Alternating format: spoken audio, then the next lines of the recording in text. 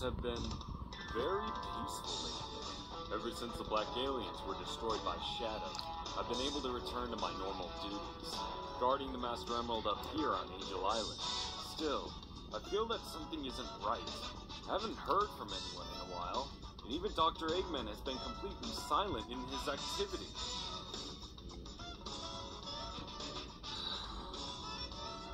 It's probably nothing. I could just enjoy this sunlight. It's not often the weather is nice like this. Odd. There wasn't a storm in the forecast today.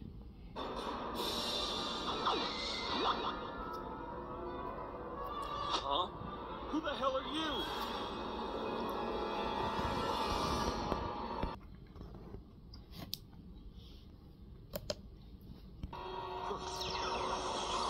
The hell was that thing? A hedgehog? Damn. Without the Master Emerald, the entire island is going to fall into the ocean. Again! I have to go find Sonic and Tails.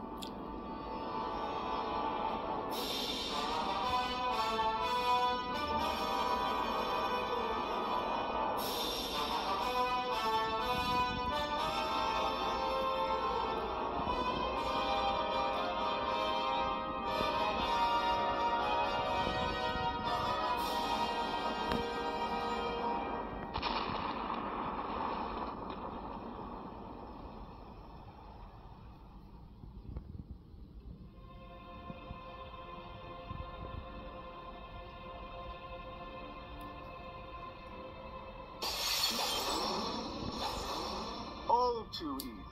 Now that makes 6.